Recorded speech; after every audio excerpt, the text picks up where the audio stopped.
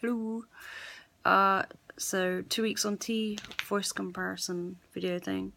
The only thing I noticed, I don't know, you could probably see, is I am greasy everywhere. Well, not everywhere. My head, my face is just greasy. My chest, my shoulders, back of my neck. It's gross. I feel like I'm constantly covered in sun cream or something. It's horrible. Because when I went through first puberty, let's say it that way. I got a cough. I never had any skin problems. I was never particularly greasy. I never had any spots. I've always had really good skin. So now I'm like looking at myself touching my forehead every 5 minutes, which is probably not helping. Because I'm like, I'm just shiny all the time. So, yeah, puberty's hit. Which is fine.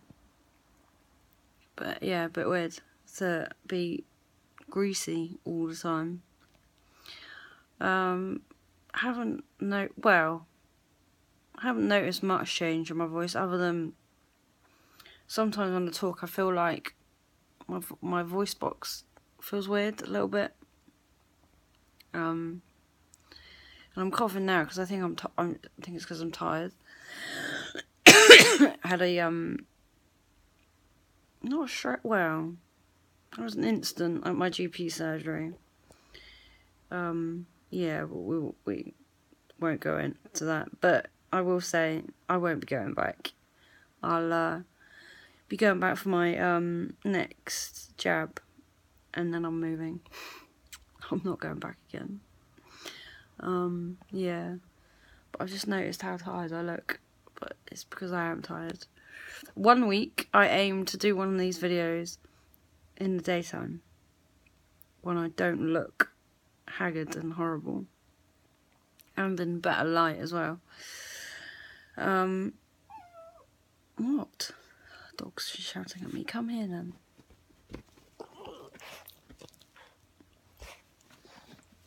Thanks, Scrubby. Get out of my face. Good boy. Go over there. Thank you. Yeah. He's such a baby.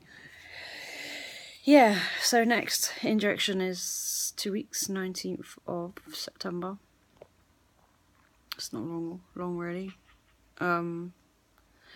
Appetite's increased a little bit, but I don't know whether that's because I'm tired and I just want crap all the time or what. But I know I've gained 3 pounds in 2 weeks, and I previously was doing Slimming World, and now I'm just a bit like, I've lost motivation for it a little bit, and I can't be bothered, and I don't know whether to take some time off and go back in January.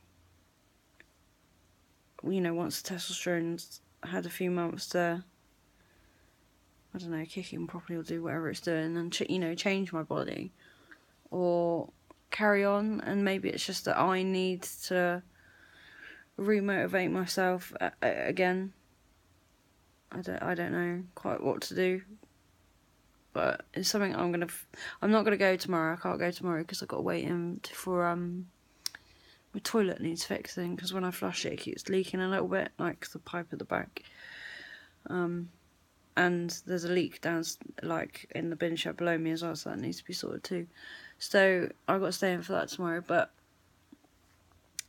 yeah, I don't know what to do with Slimming World, because part of it is, yeah, I've lost motivation and I just can't be bothered, because it's a lot of hard work. It's just, and it is and it isn't restrictive in different ways, but it's hard having to deal with, lots of different things like mental health problems, physical health problems, and then being like having to be aware all the time of what you're putting into your body. And I've been there for about 4.5 months, and I've got to the point where I'm just like, I don't want to be aware of what I'm putting in my body anymore. I just want to deal with the rest of my life as it is, because it's difficult enough as it is without worrying about, oh, you know, am I eating properly? Have I gained this week? Have I maintained? Have I done X, Y, and Z? So, yeah. So I don't know what I'm gonna do. Yeah, but I'm not, like I said, I'm not gonna go this week. So I'll take this week to think about what I'm gonna do from next week on.